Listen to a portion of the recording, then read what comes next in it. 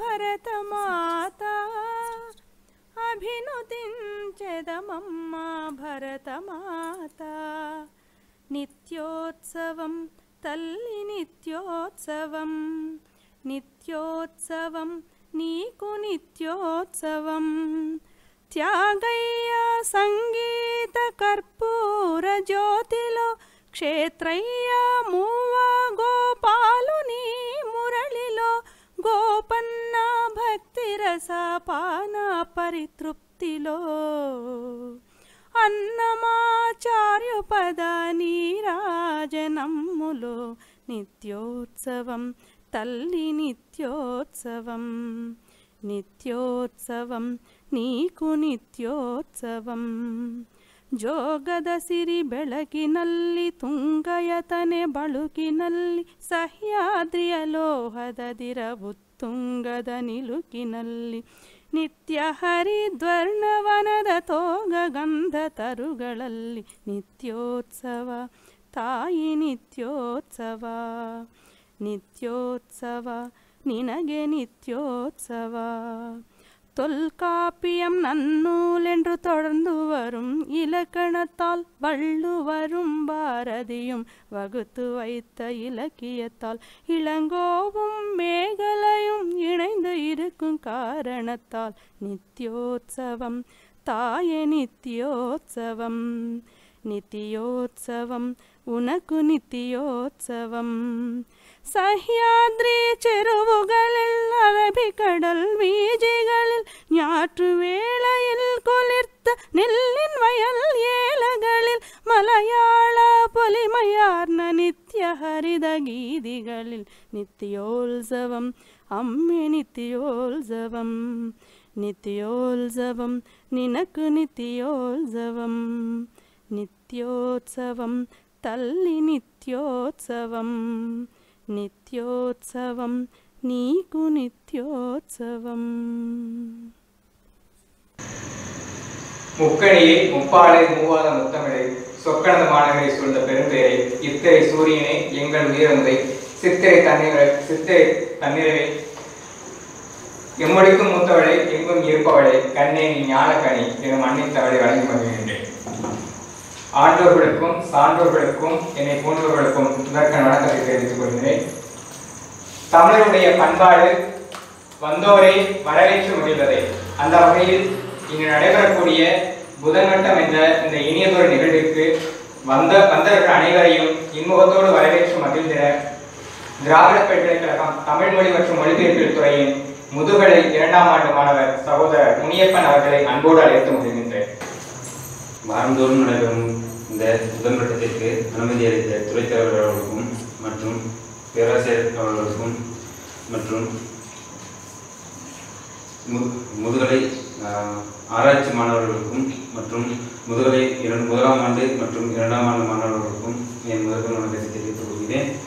அடுத்ததாக கட்டுரை வாசிப்பாளர் முனைவர் பட்ட ஆய்வாளர் கார்த்திக் அவர்களை மேடைக்கு வருகிறேன். பேராசிரியர் பெருமக்களே, முனைவர் பட்ட ஆய்வாளர்களே, முதுகலை 2ஆம் ஆண்டு 1ஆம் ஆண்டு மாணவ மாணவியரே, உங்கள் அனைவருக்கும் இனிய மாலை வணக்கம். கட்டுரைக்குரிய தலைப்பு ஆசிய ஜோதி நூலில் வெளிப்படும் அறநெறி கருத்துக்கள்.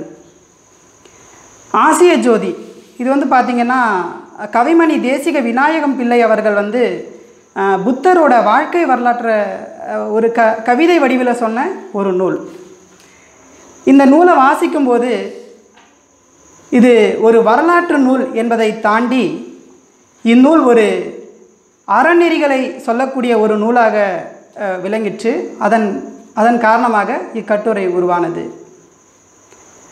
நூலுக்கு நூலின் பயன் யாது என்று வினவும் பொழுது நன்னூலார் அறம் பொருள் இன்பம் அடைதல் நூற்பயனே என்று சொல்லுகிறார். அதே சமயம் நாற்பொருள் பயத்தோடு என்று சொல்கிறார். இவற்றில் முதற் பொருளாக சொல்லப்பட்டது யாதென்று கேட்டால் அறம்.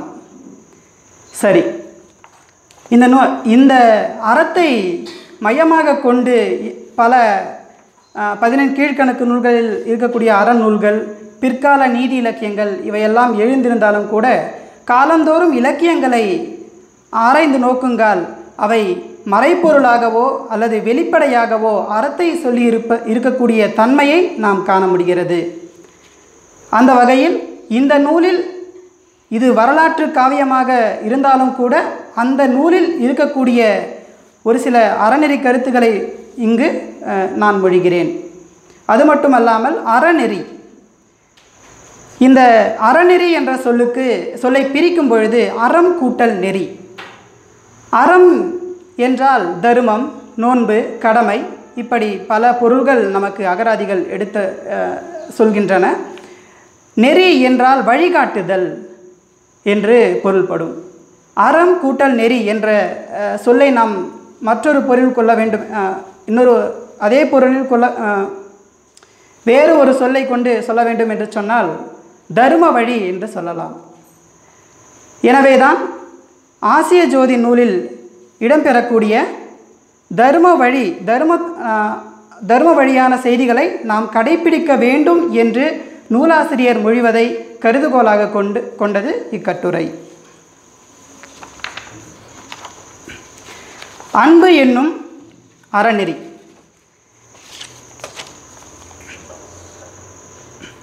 அன்பின் வழியது உயிர்நிலை அஃதில்லார்க்கு என்பு தோல் போர்த்த உடம்பு என்பார் வள்ளுவர். அதாவது பார்த்தோன்னா அன்பால் இயங்கக்கூடிய உயிர்கள் மட்டும்தான் உயிர்நிலையை பெறும். அந்த மாதிரி அன்பு இல்லை அப்படின்னா அது எலும்பும் தோலும் போர்த்தின ஒரு உடம்பு அப்படின்னு சொல்லுவாங்க. இந்த அடிப்படையில் இந்த ஆசிய ஜோதி நூலில் நிறைய இடங்களில் அன்பு அப்படின்றது ஒரு அறம், அன்போடு நடந்துக்கக்கூடிய விஷயங்கள் எல்லாமே ஒரு அறம், அதை நம்ம கடைப்பிடிக்கணும் அப்படின்ற விஷயத்தை நூலாசிரியர் வெளிக்காட்டியிருக்காரு. உதாரணத்துக்கு தேவதச்சன் அப்படின்ற ஒரு அரசியலங்குமரன், அவன் என்ன பண்ணுறான்னா வீதி வழியை போயிட்டு இருக்கும்போது ஒரு அன்னப்பறவையை தன்னுடைய அம்பால் வீழ்த்துறான். அந்த வீழ்த்தும்போது அந்த அன்னப்பறவை கீழே விழுந்து ரத்தம் சொட்ட சொட்ட கீழே விழுந்து கிடக்கு. அந்த வழியாக கௌதம புத்தர், சித்தார்த்தன்னு சொல்லக்கூடிய கௌதம புத்தர் போயிட்டுருக்காரு. போகும்போது அந்த அன்னப்பறவையை தன்னுடைய இரு கரங்களால் எடுத்து அதுக்கு என்னென்ன முதலுதவிகள் செய்யணுமோ அதெல்லாம் செஞ்சு அதோட வருத்தத்தை போக்குறதா ஒரு செய்தி இடம் பெற்றிருக்கு. அந்த வரிகள் என்னன்னு கேட்டிங்கன்னா, தண்ணிய கரங்களால் தாங்கி எடுத்து மடியிலே வைத்து மார்போடு அணைத்து தழுவி தழுவி தளர்ச்சி நீக்கினான் அப்படின்ற ஒரு வரி. அதுக்கடுத்து உதிரம் மாற்றி உறுத்திய புண்ணில் தேனும் தளிரும் சேர்த்து பிசைந்து பூசிய வருத்தம் போக்கினான் அங்கே இத்தனை அன்பு காட்டினான். கடைசியாக ஒரு வார்த்தை இத்தனை அன்பு காட்டினான் அப்படின்ற ஒரு விஷயத்தில் முடியுது. அப்போது இந்த விஷயத்தை சொல்கிறதன் மூலமாக நூலாசிரியர் இந்த ஒரு இத்தனை வார்த்தைகளையும் போட்டு ஒரு உணர்ச்சி பூர்வமாக ஒரு விஷயத்தை என்ன சொல்கிறாருன்னு கேட்டிங்கன்னா, அன்பு அப்படின்ற அறநெறியை கௌதம புத்தர் கடைப்பிடிச்சிருக்காரு. அதனால் நாமளும் நம்மளை நெறிப்படுத்திக்கணும், நாமளும் நெறிப்படுத்தணும் அப்படின்ற ஒரு விஷயத்தை நம்ம சொல்ல முடியுது. அதுக்கடுத்து பிம்பசாரன் அப்படின்ற ஒரு அரசன். பிம்பசாரன் அப்படின்ற அரசன் என்ன பண்ணுவார்னா, ஊரில் இருக்கக்கூடிய ஆடுகளை எல்லாமே ஒன்றா ஒரு கூட்டமாக கூட்டிகிட்டு போய் அதை ஒரு இடத்துல பலி கொடுக்கறதுக்காக எல்லாத்தையும் கூட்டிகிட்டு போகிறாரு.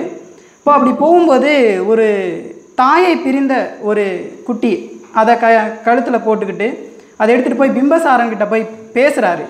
இந்த மாதிரி உயிர்கள்லாம் கொள்றதுனால உனக்கு புண்ணியம் கிடைக்காது சொல்லுவாங்க. யாகம் செய்கிறது மூலமாக நமக்கு புண்ணியம் கிடைக்கும் அப்படின்ற ஒரு மரபு இருக்குது.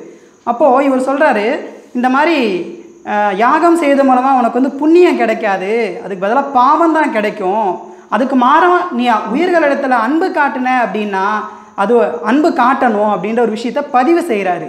மறைமுகமாக வாசகர்களை நீங்கள் உயிர்களுக்கு அன்பு காட்டணும், இது ஒரு அறம், அந்த அறத்திற்கு உங்களை நெறிப்படுத்தி செல்ல வேண்டும் அப்படின்னு சொல்லியிருப்பார். அதாவது மீளா துயர்கடலில் உயிர்கள் எல்லாம் வீழ்ந்து மூழ்கையிலே பாவமே வந்து சேரும் அப்படின்னு சொல்லி ஒரு வரியில் சொல்லியிருப்பார். அதுக்கடுத்து தீண்டாமை ஒழிப்பு என்ற அறநெறி. காந்தியடிகள் சொல்வார், தீண்டாமை ஒரு பெருங்குற்றம், தீண்டாமை ஒரு பாவச் செயல், தீண்டாமை ஒரு மனித தன்மையற்ற செயல் அப்படின்னு சொல்வார். அதே சமயம் இந்திய அரசியலமைப்பு சட்டத்தில் ஒரு வாசகம், சட்டத்தின் முன் அனைவரும் சமம் அப்படின்வாங்க. அப்போது இந்த ரெண்டு எல்லாத்தையுமே பார்க்கும்போது நமக்கு இந்த எல்லா உயிர்களிடத்துலையும் ஒரு சமம், எல்லாருமே சமம் தான் அப்படின்ற ஒரு விஷயத்தை நம்ம இந்திய அரசியலமைப்பு சட்டத்தின் வாயிலாகவும் காந்தியடிகளோட கருத்தாகவும் நம்ம எடுத்துக்கிறோம். சரி, இதை வந்து இந்த மாதிரி தீண்டாமை ஒழிப்பு தொடர்பான செய்திகளை முன்வைக்கிறதுல எப்படி அரசியலமைப்பு சட்டத்துக்கும் அது ஒரு உரிமை இருக்கோ அந்த மாதிரி எழுத்தாளனுக்கும் ஒரு உரிமை இருக்குது. உதாரணத்துக்கு புத்தரும் ஏழை சிறுவனும் அப்படின்ற ஒரு பகுதியில் புத்தர் வந்து தன்னுடைய இல்லற வாழ்க்கையை துறவு மேற்கொள்றதுக்காக நடைப்பயணமாக போயிட்டுருக்காரு. அப்படி போகும்போது அவர் வந்து உணவு உட்கொள்ள மாட்டார். உணவு உட்கொள்ளாமல் சரி ரொம்ப நெடுந்தூரம் வந்து பயணம் செஞ்சு போகும்போது களைப்பில் அவர் வந்து மயங்கி விழுந்துடுறாரு. இந்த மாதிரி மயங்கி விழும்போது ஒரு ஆயர்குல சிறுவன், ஆடு மேய்க்கக்கூடிய ஒரு சிறுவன் அந்த இடத்துக்கு வந்து அவரை தொடாமையே அவரை சுற்றியும் வந்து மரங்களை நட்டு வச்சு ஒரு ஆட்டை எடுத்துகிட்டு வந்து அந்த ஆட்டு மடியை அந்த புத்தரோட வாயில் பால் கறந்து விடுறார். கொஞ்சம் இவர் மயக்கம் தெளிஞ்சு எந்திரிச்சு களத்தில் கொஞ்சம் பாலை கறந்து கொடு அப்படின்னு கேட்குறாரு. அப்படி கேட்கும்போது அண்ணலே யானும் தீண்டல் ஒண்ணா அப்படின்னு சொல்கிறாரு. நான் உங்களை போய் தீண்ட முடியுமா? நீங்கள் உங்களை பார்த்தா உயர் குலத்தில் பிறந்த மாதிரி இருக்குது, உங்களை போய் என்னால் தீண்ட முடியுமா அப்படின்னு சொல்லி வந்து கேட்குறாரு. அதுக்கு வந்து புத்தர் மறுமொழி சொல்லக்கூடிய ஒரு விஷயம், ஓடும் உதிரத்தில் வடிந்து ஓரும் கண்ணீரில் தேடி பார்த்தாலும் சாதி தெரிவதுண்டோ அப்பா அப்படின்றாரு. அப்போது என்னதான் வந்து தேடி பார்த்தாலும் உனக்கு வந்து ரத்தத்தில் தேடிப்பார், அதே போல் வியர்வையில் உடலை எங்கே தேடி பார்த்தாலும் அந்த சாதின்ற ஒரு விஷயம் தென்படுறதில்ல. இப்போ மறைமுகமாக உயிர்கள் இடத்துல சாதி இல்லை அப்படின்ற ஒரு விஷயத்த சொல்கிறாரு. அப்புறம் எல்லாரோட கண்ணீருக்கும் இயற்கை உவர்ப்பு நிறம் தான் இயற்கை அப்படின்னு சொல்கிறாரு. எல்லாரோட ரத்தத்துக்கும் செந்நீருக்கும் சிவப்பே இயற்கை குணம் அப்படின்னு வந்து சொல்கிறாரு. அப்போது உயிர்களிடத்துல வேறுபாடு கிடையாது அப்படின்ற விஷயத்தையும் தீண்டாமை ஒழிப்பு அப்படின்ற ஒரு கருத்தையும் இவர் முன்வைக்கிறத நம்ம பார்க்கலாம். அதே சமயம் அதை சொல்வதன் மூலமாக நாம் நம்மை நெறிப்படுத்தி செல்ல வேண்டும் அப்படின்றத வெளிக்கொணர முடியுது. அதே சமயம் நன்மை செய்பவரே, அதே பகுதியில் நன்மை செய்பவரே உலகம் நாடும் மேற்குலத்தார், திண்மை செய்பவரே அண்டி தீண்ட ஒண்ணாதார் அப்படின்றாங்க. நல்லது செய்கிறவன் மட்டும்தான் எல்லாருமே மேற்குலத்தை சார்ந்தவங்க. திண்மை செய்பவர்கள், மற்றவர்களுக்கு தீமை செய்பவர்கள் வந்துட்டு மேற்குலத்துக்கு சேர மாட்டாங்க, அவங்க இழிந்த குலத்தை சேர்ந்தவங்க அப்படின்ற ஒரு கருத்தை முன்வைக்கிறாரு. யாருன்னு கேட்டிங்கன்னா கவிமணி தேசிக விநாயகம் பிள்ளை அவர்கள். அப்போது அவர் இந்த மாதிரி டிஃப்ரென்ஷியேட் பண்ணுறாரு. மேலே சாதி இல்லை அப்படின்ட்டாரு, அதே சமயம் கீழே இருக்குன்றாரு, ரெண்டு பிரிவாக இருக்குது அப்படின்னு சொல்கிறாரு. ஒன்று மேற்குலத்தார், இன்னொரு கீழ்குலத்தார். நன்மை செஞ்சால் அவர் மேற்குலத்தார், தீமை செய்தால் அவர் இழிகுலத்தார் அப்படின்வார். இதையே ஔவையார் கூட சொல்லியிருப்பாங்க, சாதி இரண்டொழிய வேறில்லை சாதி இரண்டொழிய வேறில்லை அப்படின்ற ஒரு விஷயத்த சொல்லியிருப்பார். பாரதியாரும் சொல்லியிருப்பார், சாதி இரண்டொழிய வேறில்லை என்றே தமிழ் மக்கள் சொல்லிய சொல் அமிழ்தம் என்போம் அப்படின்னு சொல்லியிருப்பார். இவரும் பாரதியாரும் கூட நன்மை செய்கிறவங்க தான் மேற்குலத்தார், தீமை செய்கிறவங்க கீழ்குலத்தார் அப்படின்ற ஒரு கருத்தை பதிவு பண்ணியிருப்பார். அப்போது இந்த கட்டுரையில் ஒரு 3 விஷயங்கள் என்னென்ன அப்படின்னு கேட்டிங்கன்னா, ஒன்று அன்பு காட்டணும் அப்படின்ற ஒரு விஷயம், 2 தீண்டாமை ஒழிப்பு அப்படின்ற ஒரு விஷயம், அடுத்து 3வது வந்து யார் மேற்குலத்தார் யார் இழிகுலத்தார் அப்படின்ற இன்னொரு விஷயம். இப்போது இதன் மூலமாக என்ன சொல்கிறாருன்னா, உயிர்கள்கிட்ட அன்பு பகரணும் அப்படின்ற ஒரு விஷயத்தையும், தீண்டாமை ஒழிப்பு அப்படின்ற விஷயத்தையும், எல்லா உயிர்கள்கிட்டையும் அன்பு காட்டணும் அப்படின்ற ஒரு விஷயத்தையும், எதிலும் உயர்குலம் தாழ்குலம் இல்லை, அப்படி இருக்குன்னா அவங்களோட செய்கையால் தான் அந்த உயர்ந்தோர் தாழ்ந்தோர் அப்படின்ற விஷயத்தையும் சொல்லி அறத்தை முன் வச்சிருக்காரு. அப்போது இந்த ஆசிய ஜோதி அப்படின்ற இந்த நூலை வந்து நம்ம படிக்கும்போது அது ஒரு புத்தரோட வரலாற்றை சொல்லக்கூடிய ஒரு நூல் அப்படின்றத தாண்டி அறநெறி கருத்துக்களை சொல்லி அதன் மூலமாக நம்ம வந்து நம்ம நெறிப்படுத்திக்கணும், நம்ம வழிகாட்டணும், அந்த அறத்தை செய்வதற்கு நாம் நம்மை வழிகாட்ட வேண்டும் அப்படின்ற விஷயத்தை இந்த கட்டுரை மூலமாக வெளிக்கொணர முடியுது. நன்றி. உங்களுக்கு இந்த சேனல் பிடிச்சிருந்தா சப்ஸ்கிரைப் பண்ணுங்கள், பெல் பட்டன் அழுத்துங்க. நன்றி.